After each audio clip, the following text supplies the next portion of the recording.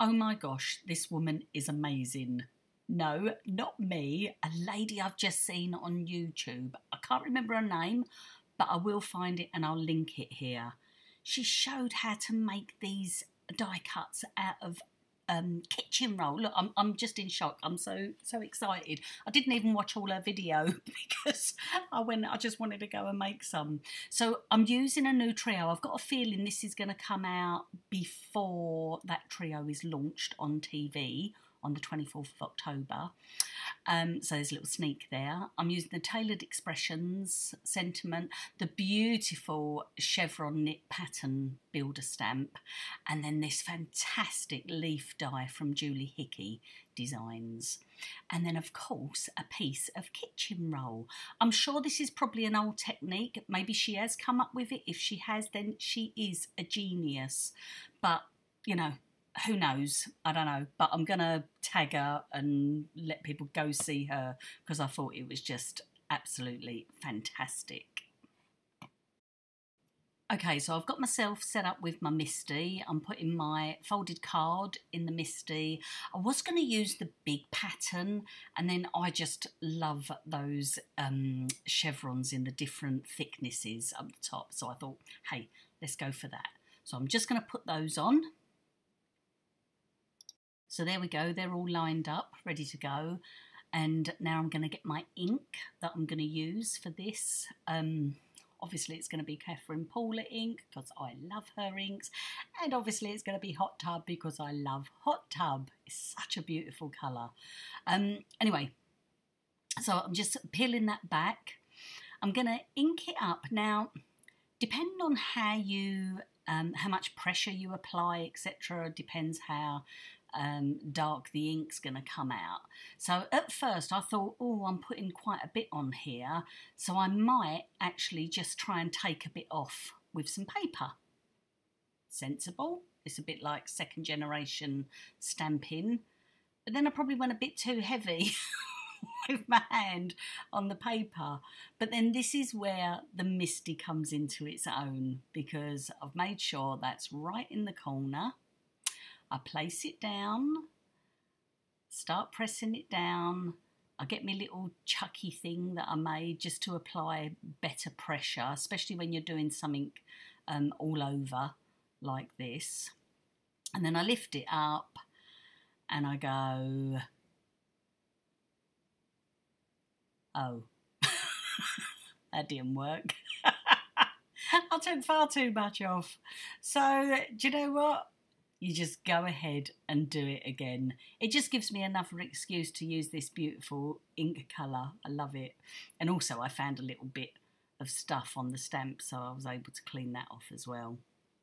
So back to square one, just inking it up and pressing it back down again. Make sure, again, always make sure that it's in exactly the same place, and then you can't go wrong.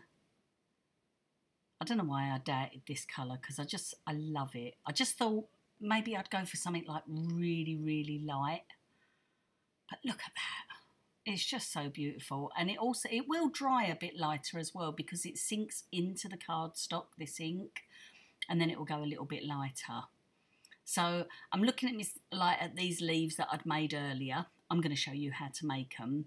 And just making sure that they're going to fit on the card all right. Then I thought to myself, oh, do you know what, I could realign it and then do extra ones in there. I'd like to join the pattern up, do it with a different colour.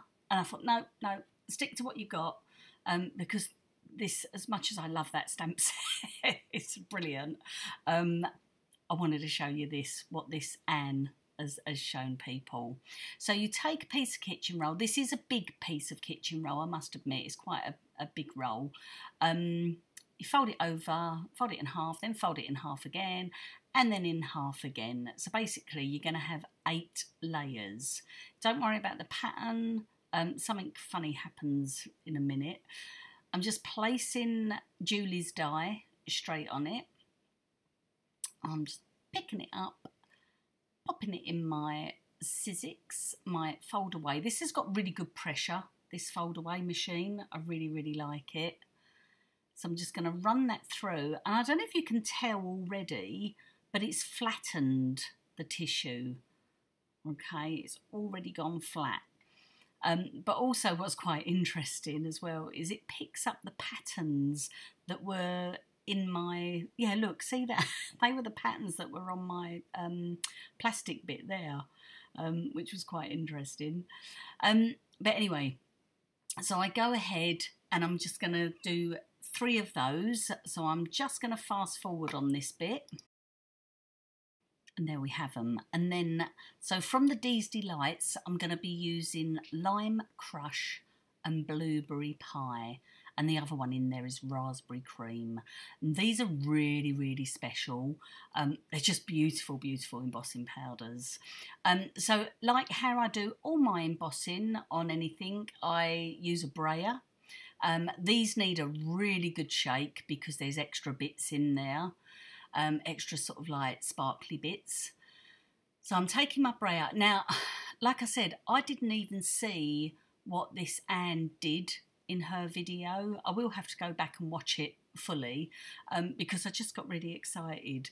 So I don't know whether she's embossed hers. They looked a bit glossy at the beginning, so she may have embossed them. She may have put glossy accents on, I don't know. But I wanted to emboss these, obviously.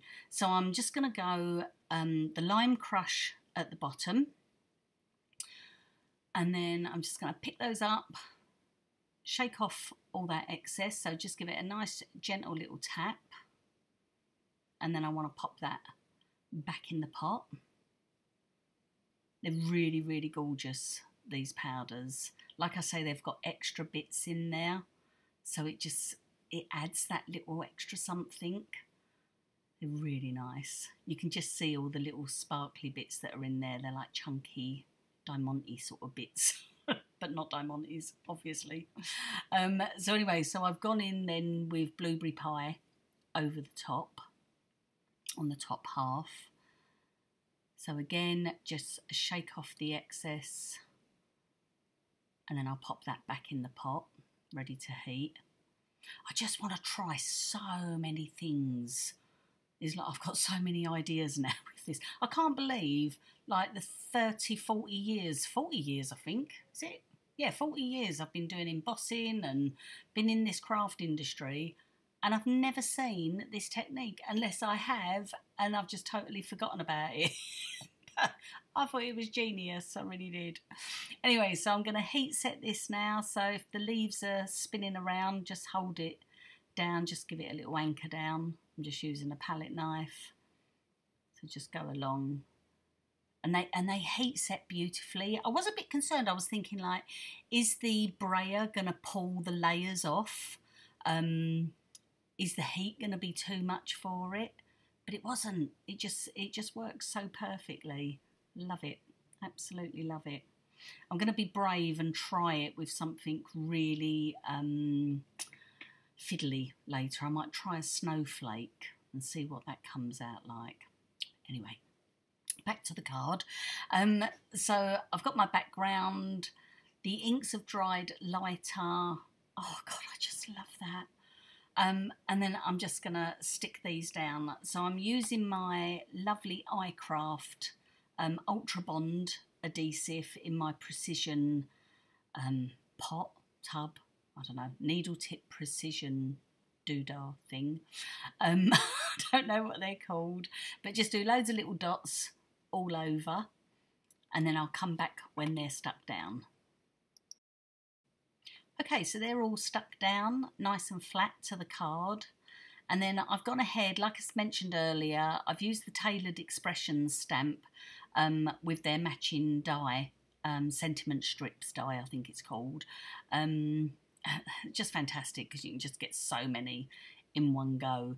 So I tend to just do them in a few different colours or emboss them, and then I have them all sitting there ready to go when I want to do something really quick like this, because I shouldn't actually be doing a video right at this moment, but I am. So I'm just going to put some foam pads on there just to raise it up slightly. Oh, you know when you just do something and you love it? I just love it. So thank you, Anne, for showing us this, and thank you if someone showed you it. But basically, thanks for sharing. And that's, do you know what? That's what YouTube is all about. It's just lovely to share things with each other.